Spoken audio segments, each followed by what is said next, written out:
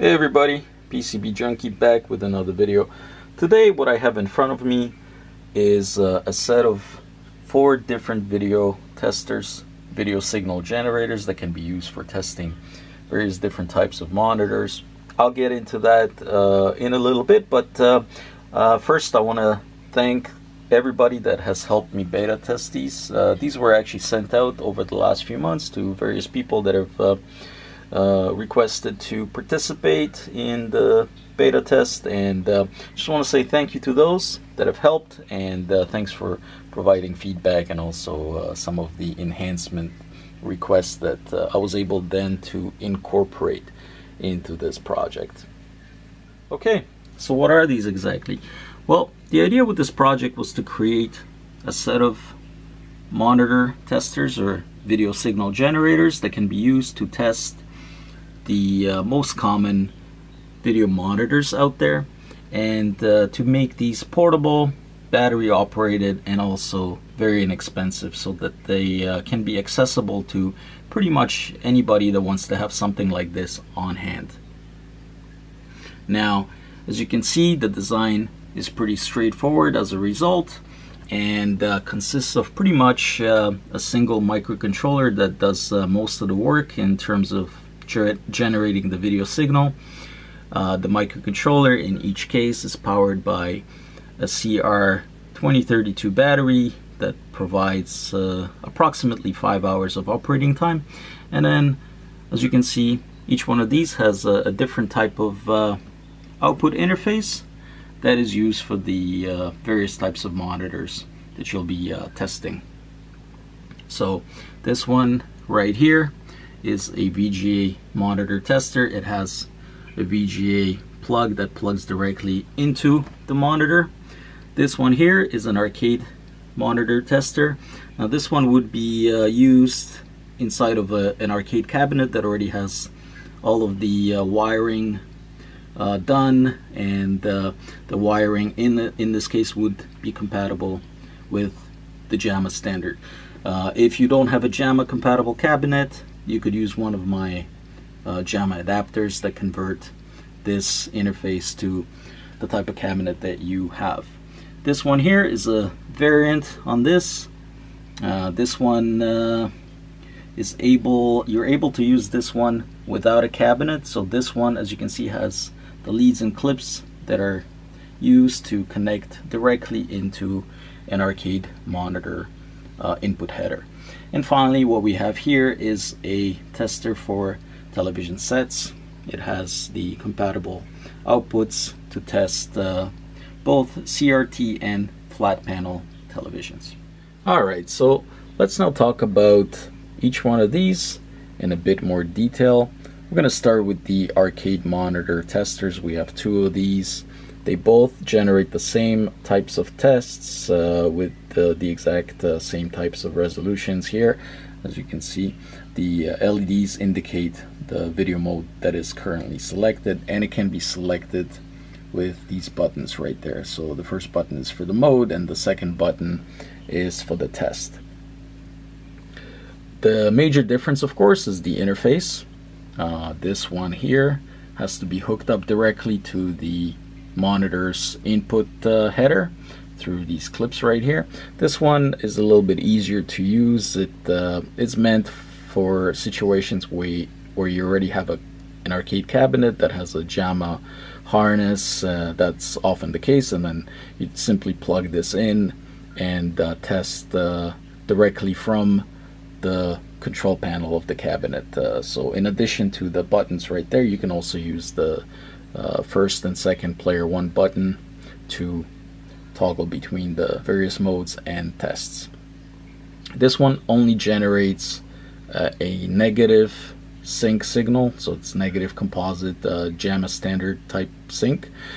This one, in addition to the standard negative composite sync, also has the ability to generate other sync pulses. So we have either a separate horizontal and vertical, or composite sync in both polarities, both positive and negative polarities.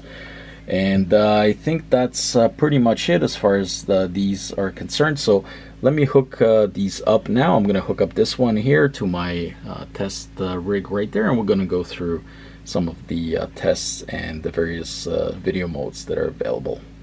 Alright, so I hooked this guy up now. We're going to turn on the power, and I'm going to go and cycle through the tests and show you the various tests that are available, and also we'll talk about what each one of these tests is intended to do. Alright, so here goes. I don't know if you can see this. It looks pretty bright on the camera, but we have by default the 15 kilohertz standard resolution selected. This comes up when the tester is powered on for the first time.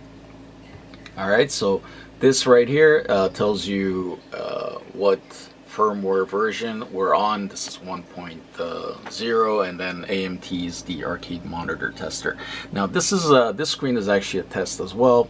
The intent here is to be able to use this to confirm that the yoke wiring is correct, so your left to right is correct, and your up and down is correct as well.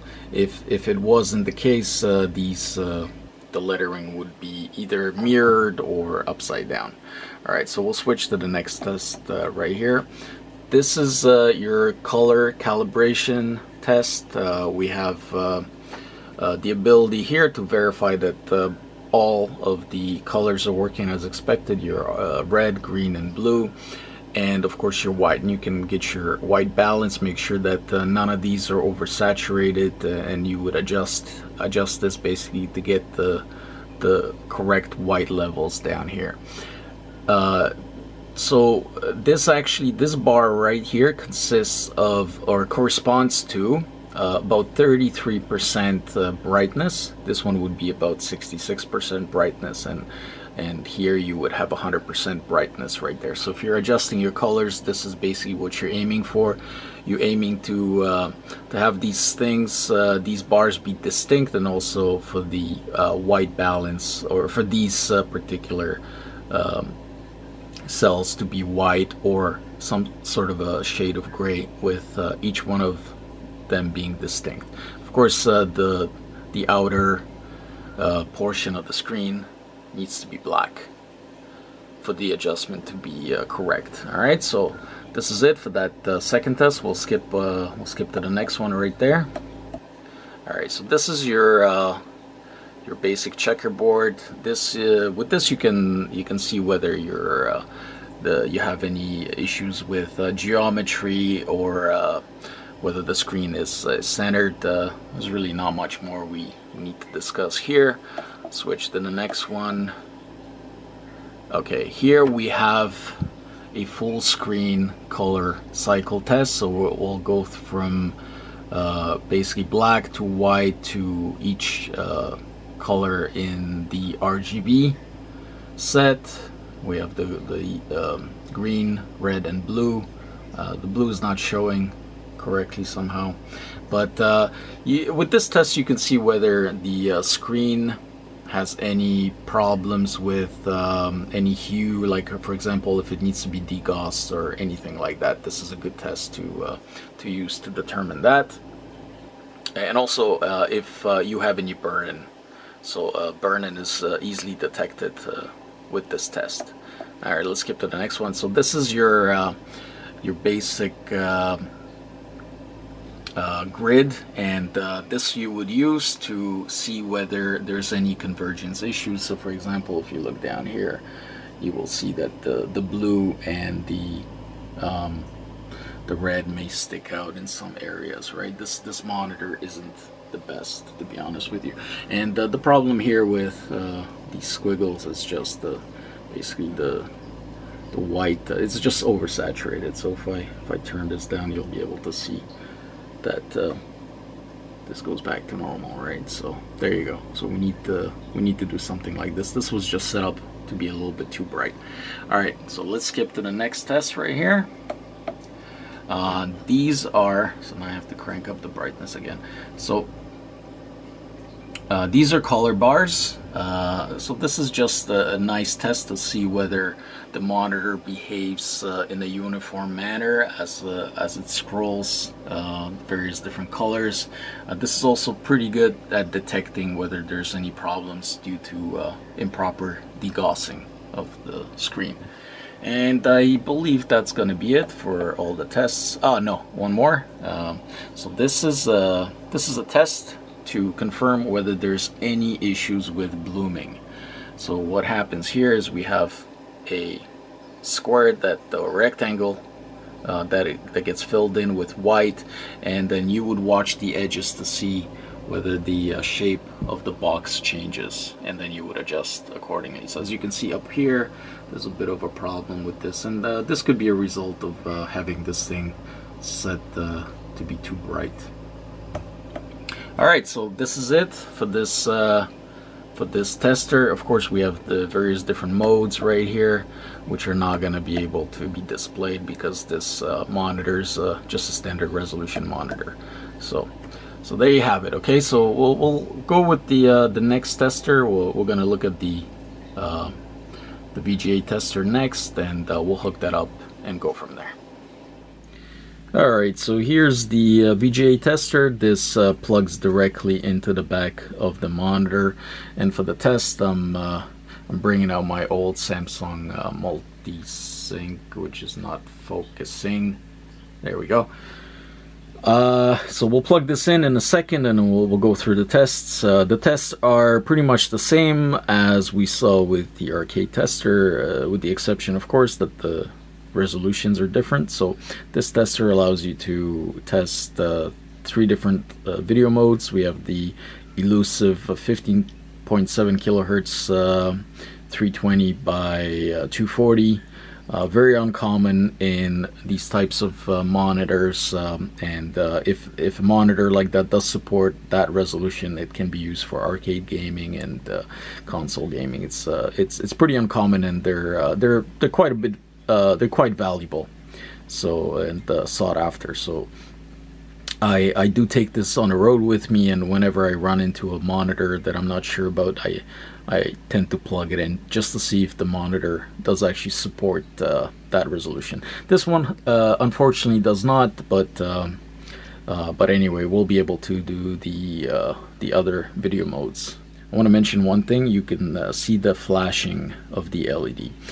So the flashing, not the frequency, but I guess the length of the on portion of the flash tells you how much battery life there is.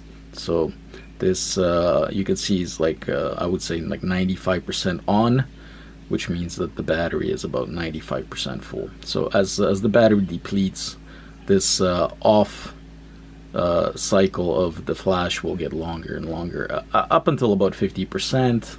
When at which point you should change the battery. So let's hook this guy up into the back of the monitor, and then we'll power it on and talk about the tests. So let me just flip this back here, and we got the this is the right, yep. So as you can see, this thing is small enough, and it sits in there quite well. There are some monitors that will not have the space, in which case you'll hook up a cable and hook this directly into your cable. Alright, so let's now talk about the tests, which are pretty much the same as with the other testers. So here we have the firmware version, which is also the yoke polarity in case you're using this with a CRT type. And I have to reach to the back and press the other buttons. So let's maybe first just check the various different modes. So I believe this is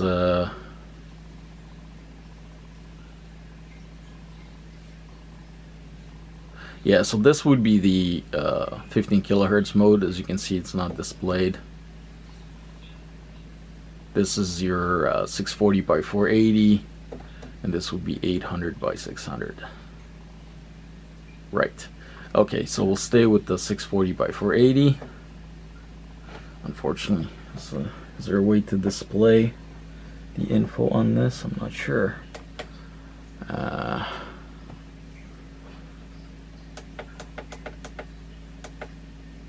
Yeah, there you go. All right, so we'll now cycle through the tests, and of course the tests are same as with the other monitors, monitor testers. We have our color adjustment. Let me get rid of this again. Color adjustment. We have the checkerboard. We have the RGB full screen test. We have the grid. We have the scan, the scrolling color, and we have the bloom test. Now, this is of course meant for 4:3 aspect ratio monitors, so on widescreen it will not, these tests will not take up the entire screen. But this is just something to keep in mind when testing VGA monitors. And that's it. So this is pretty much it for the VGA tester, and I'll now switch over to the final one, which is the TV tester, and we'll quickly talk about that as well. And finally, here we have the TV tester, TV signal generator that I already have hooked up to my awesome little Toshiba. Will not focus. Well, you gotta take my word for it. It's a Toshiba 13-inch television that has component inputs, and really that's the major difference, I guess, between this tester and the other ones. While the other ones only generate RGB, this one can generate RGB as well as component, and you'd switch that here with this switch right there. So for RGB, we have the green, blue, and red connections right there, and sync is separate. It's on this plug right here. For component, you have your Y, which is your green wire. You have your PB, which would be your blue wire, and then PR, which would be your red. I don't have the proper cable for this, I'm sorry, so I just hooked it up with this one, but yeah, you get the picture. I guess pun not intended. This signal generator can generate 3 video modes, 240p, which is important if you're gonna get a TV for console gaming, especially if your TV is an RGB capable TV or RGB modded TV. It needs to support 240p. This is basically what all the consoles will want to display. Older consoles that are modded for RGB. So it's pretty important that you have a way to test a TV like that, and this is a pretty good way to do it with this tester. This TV does in fact support 240p. Then we have 480i, which is your regular interlaced TV mode. This is pretty much supported by all televisions. And then we have the more recent 480p, which is your newer consoles such as the PS2 and newer. This TV unfortunately will not support 480p, and you'll be able to see that in a second. And then you know, just to finish off with this, we have the typical buttons, the mode and the test, and our off and on switch. Now, one more thing I want to mention. As you can see, there's a part that's not present with this particular board. This is not actually the final version. The final version of this is a little bit smaller, and it omits that part completely. So I think that's everything as far as this tester is concerned. So I'm going to now power this on, and we'll power on the TV, and then we'll go quickly through the different modes and the tests as well. And the first thing we should see is the firmware version screen, which is also the test that allows you to check to make sure that your raster or your yoke is oriented in the correct manner. Let's then skip to the next test. So basically these tests here we'll just skip over very quickly. They're pretty much the same tests as with the other testers. So we have our RGB grid right here. We have our checkerboard. This is the full screen RGB. And I know some of the colors aren't showing right on the camera, but it's just the camera's fault, nothing to do with the TV itself. The grid right there, scrolling color bars, and finally the bloom test. You can see this TV has a little bit of a problem with this, but yeah, that's pretty much it for all the tests. So now I'll show you the what happens when you switch over to RGB. Basically, you end up getting this. Main reason for that is that the sync is actually right here, and this TV has the sync, accept sync on the green wire itself, on the Y wire. So it's unless you have an RGB capable TV, you're not going to be able to actually use the RGB mode. That's only for when you want to mod your TV or have a RGB capable TV, and those are pretty uncommon. Alright, so let's put it back to component, and then I'll just demo the various modes that we have here. So this would be the 480p. Not sure if you can see that. It's not actually focusing right, but yeah, that's 480p. You can see that this TV doesn't actually support that. We'll switch back to 240p. I'm not sure if you're going to be able to see that, but there's a set of distinct scan lines, and when I switch it over to 480i, you will see that the scan lines disappear. I'm not really sure if it's very clear on. Let me just switch back here. So I can definitely see the scan lines here, not so much on the camera's viewfinder, and now they disappear. Let's see again. The camera seems to be picking up the distinct frames of this TV, so yeah, it's not really showing that well. But anyway, there you have it. So that's pretty much it for this one. I want to mention one more thing, but let me put the camera down for a second, and I'll switch the wires around, and I'm going to demo the last thing to you, which is basically just using this adapter, this tester, sorry, with simply the composite input with the TV. Okay, and finally I have this tester hooked up with the Y cable, which is your composite cable. I have it plugged into the front right there, and so you can see you can still use this for testing TVs that only have this input. However, in this particular configuration, the tester is not able to generate color, so all you're going to be able to get is just black and white information. And of course, for here, for the color grid, it's just different hues of gray. But you know, you want to make sure in a case like this that your TV is able to output white, and this is the bar that you would be interested in, right here at the bottom.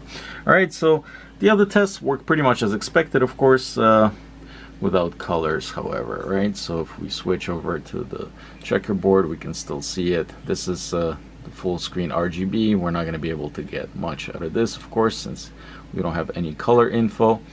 And we have our grid, and then the various different hues of gray where the scrolling color bars would normally be.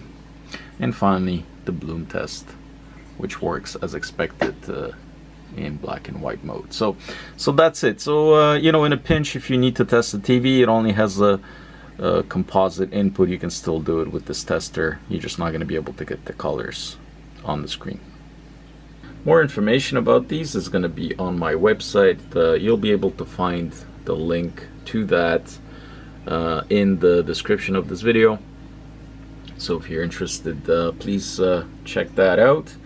And like I said, these are simple, inexpensive testers that can be taken with you on the road. They're not really supposed to be very sophisticated. The idea here is to make video testing or video signal generation for various different types of activities, whether it's testing arcade monitors or RGB modding your TV, or just simply testing monitors that you find while thrifting, making sure that the monitor does support the type of mode that you're interested in. That was kind of the goal of this whole project. So again, I want to thank everybody that has helped me beta test, and hopefully you enjoyed this video, and if you did, you know what to do.